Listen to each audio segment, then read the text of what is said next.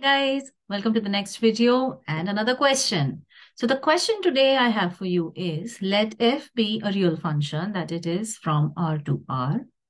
Let it be a continuous function and a one-one function as well. Then which of the following is true?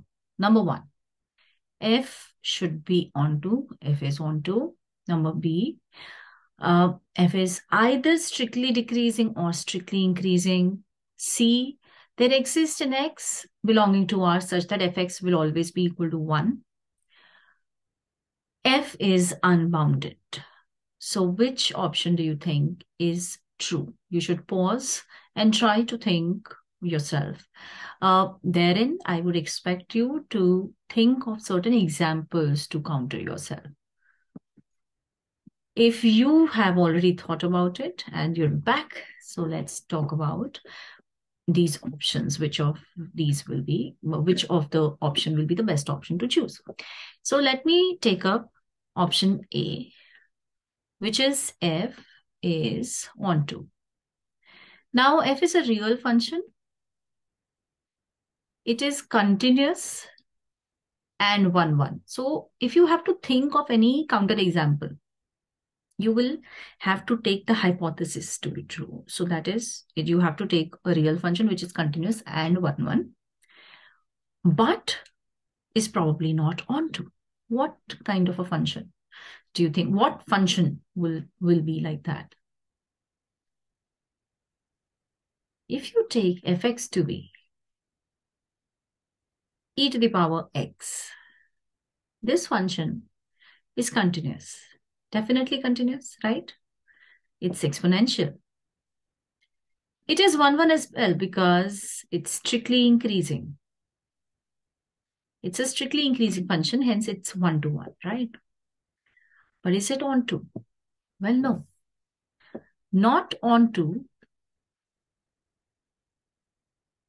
in R, because the range is not equal to the codomain. This time codomain was given to you in this question, right? So range is not equal to the codomain. Codomain is R, but range is definitely R plus, right? Range is R plus or R plus plus? What would be your answer? Can e to the power x be 0 ever? No. E to the power x is strictly greater than 0. So the range is R plus plus. Okay, it's from 0 to infinity. Open 0 to infinity. Now, so that means it's not onto. So we have an example here of a function which is satisfying the condition that it's continuous and 1-1, but it's not onto. So A option is not correct. Let's take up C option. So in the C option, they're saying that there exists an x belonging to R such that fx is equal to 1. For at least one x, I must have fx equal to 1. Okay, the function again should be continuous and 1-1. It should be, that's your base hypothesis, right? So condition of continuity and 1-1 should be satisfied, whatever example you take. So let's take fx as 1 plus e to the power x. It'll be easy for you to think because, you've already just thought about e to the power x. Now 1 plus e to the power x, which will strictly be greater than 1, always. It is strictly greater than 1 because e to the power x is strictly greater than 0. So this is strictly greater than 1. So therefore, there does not exist any x in R such that fx is equal to 1. So you have an example of a continuous function and a 1-1 function. This is still 1-1. This is continuous and 1-1 because it's strictly increasing. But it doesn't have any x input which can give you 1, right? For this function, no input can give you 1. Let's now take option D, sorry. Let's take option D, which is f is unbounded. So let's take our hypothesis is f has to be R2R. It has to be continuous and 1, 1. So f needs to be continuous and 1, 1. And we need to think of an example. We need to think of an example which is perhaps not bounded. So what this option is saying, what this option is basically telling you is that if it's a continuous and one-to-one function, then it will always be unbounded. Of course, it's not true. How can it always be unbounded? You can have so many examples. For example, let's take fx as tan inverse x, that is arctan. Okay.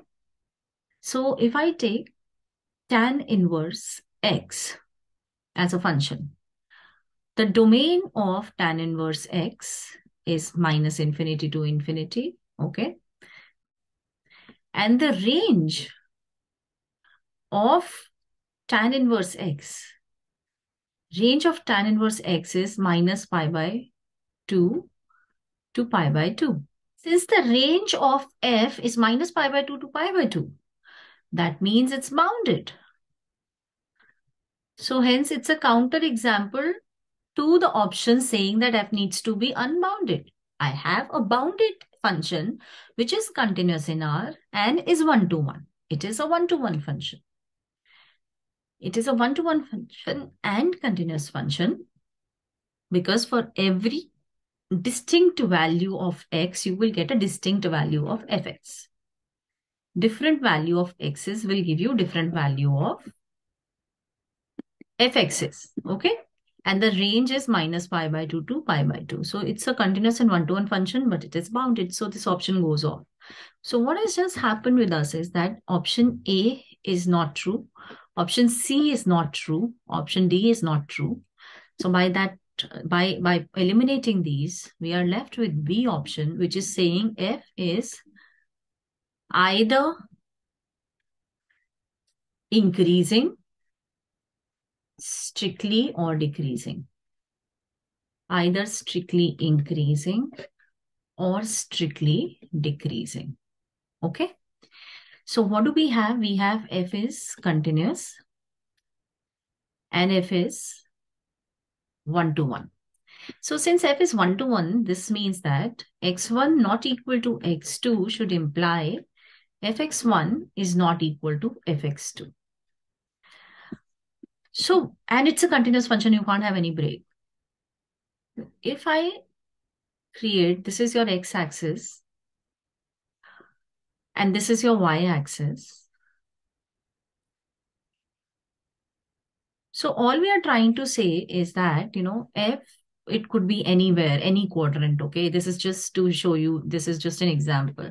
So it's not particularly that I have to only take positive or negative. So all I'm trying to tell you is that different inputs will fetch you different outputs. So that means if output is this here, then for this value, it is something else. If output is this here, it is something else. It has to be different. It has to be different. And since you need to have continuity, so since distinct inputs will give you distinct outputs, it should either the function should be strictly decreasing or strictly increasing. See, if you have in your mind that, okay, for distinct values, why can't I have like the function going down and then coming up here again? Because if that will happen, then because you have a continuous function, you don't have any break here. Okay, if you don't have any break here, if it goes up here, then there will definitely be points which are giving you the same value.